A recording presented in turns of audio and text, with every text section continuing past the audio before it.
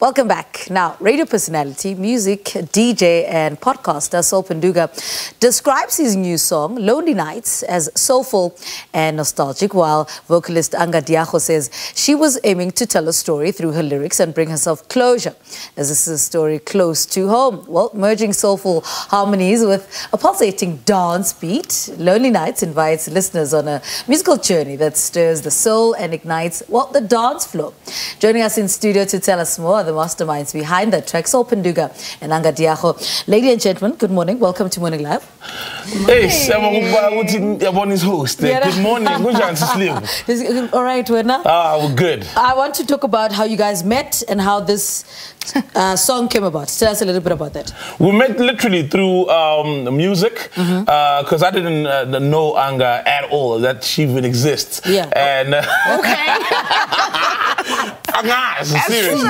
Yeah. So a friend, a mutual friend who works with them, he's based in the UK, Mtulisi Patrick. He was like, yo, man, these kids that, you know, you need to hear and need to work with, especially because their sound could go well with, you know, the kind of sound that I make as well. And yeah, then that's when I got introduced to the names Anga Diago. I said Diago for the longest time. What is Diago? She didn't correct you. No, anyways.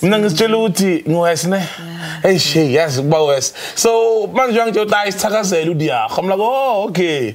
Yeah, and then with she works with guys North and Sol RSA, talented, amazing producer who did bulk of the work as well on the song. And that's how I met them, and through music, and we've been cooking ever since. Anga, tell us a little bit about the song. What is the song about?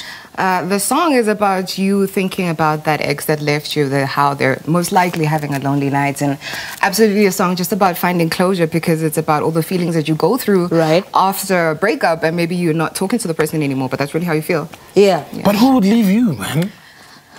So who left who? You left him or he left you? They never leave me. Oh, I believe you. I believe you. Of course, though. Tell us a little bit about the process of making the song, and how were you finally happy with it to say, you know, musicians and producers, you guys are never really happy until it is, you know, get it to the final stages. Tell us a little bit about that process. Okay, cool. So the song started with the chords. K-Sol and North, you know, put together the chords. And like I said, she was working with them before I even stepped into the picture. And so she heard the chords and she wrote the song on the chords, and that's just the electric piano melody. And when she conceptualized it, wrote the song, laid it in studio, and you know, it's one of those singer leaves the studio and they come back and the song is cooked. And that's when the guys had sent it to me, and I was like, geez, man, you never really want to overcook a song, you know. You don't. And I was like, bro, the song is complete, you know, the song is complete. And she heard the final version, and there's a part that was removed from the song as well, you know, but because we felt like, it's gonna be too much, and you gotta let the song breathe. And we felt like the song had communicated the message it needed to communicate the message. Because what you always want to do is communicate a message and use less words and less sounds, and just let the song breathe. You don't want to overcook it. Yeah. What did working on this process teach you about yourself and your love for music? It taught me that my favorite part about music is really talking about all the things that are on my heart and on my mind, and being vulnerable. It's really scary, but it's the stuff that people connect with the most. So it just made me fall in love with music again. Right. You know? And then music, how did it make its way into your life? Wow, I grew up in a family who just loves music. I grew up in a big family. It was like 9 of us living in one house. Everybody listens to different music. Abanye balaleli gospel, others are listening to rock, pop, you know, just a bunch of different things, house music, R&B. So it's just always been in my life, and I've been writing songs since I was 9 years old, so yeah. And how did you finally find your identity when all that? Because there's so many influences, right? Yeah. Most of us grew up in a house where there was gospel somewhere in there, and then we didn't end up with gospel. I think that is a really great question, because it took me a while to find my identity, because I was exposed to such a wide variety that I was super experimental, and I think experimenting is what helped me find my sound. So music, how does music find its way into your life? I mean, we know Sol the podcaster, you know, radio. to some extent, yes, music, but not as the producer or as the man behind it. Yeah, tell us a little bit about that bit. A lot of people don't. So the story starts in primary school, when I'm grade 7, right? Yeah, rap. I started rapping, you know. Yes, yeah, big rap. I didn't even know it was okay. Yeah, I used to rap. Yeah, None of us did. I used to rap. So I used to rap. I used to go by the name of Savage. Okay. When we were forced to, you'd know. If you're in Dangayam, you're in your 30s. So I used to rap, and then a friend of mine introduced me, a schoolmate, in fact, Sabelo, introduced me to a software called Fruity Loops. It's now called FL.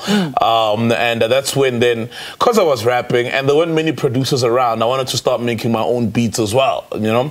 And that's when I started making beats, hip-hop beats. This is in high school. And then Varsity went to UJ, and there was a big house movement and a house vibe, you know. It's when Euphonic had just, I think, dropped out of UJ, when Ken Phonic were doing their thing. It was massive. And then around, I wasn't meeting a lot of hip-hop producers, you know. I met house producers, and that's when I started making house music. And I was still making a bit of hip-hop, worked with Slicker on his Ventilation mixtape, produced some songs there, believe it or not, hip-hop songs. And then I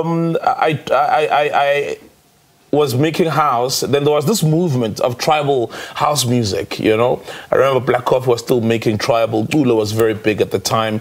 Then I was making tribal. That resonated with me a lot because I came from a sampling background. In hip-hop, you sample a lot, you know. And then the remix culture was big when the guys were remixing your Stimelas by Brahu, etc. Then that's when I was like, actually, I'm already sampling. And a lot of the guys here, when they remix, it's tantamount to sampling. And that's how I got into the tribal house music. And then I got signed to Native Rhythms. This is in 2012. And I dropped my album then with a classic, Uhuru. It's like one of the big classics as far as tribal house goes. You can check it out on Spotify. Dropped my album then in 2012. But it was very tribal, you know? And then I took a bit of a break in music. Things in life went a bit pear-shaped. And then only now with my return, and I've returned in the form of a piano producer. Because that's the sound, it's our sound. I love it because it's our homegrown sound, man. And you know what?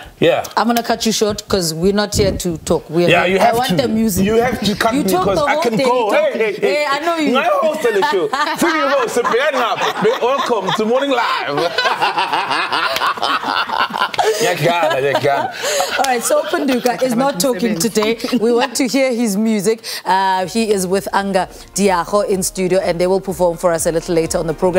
We have to take a quick ad break. We'll talk to our author after this. Stay with us.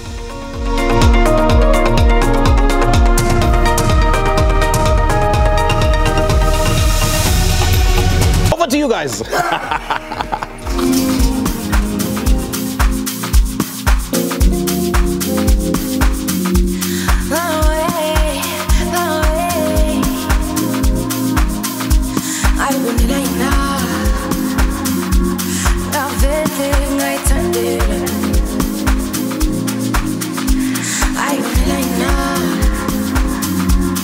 I fish it too, but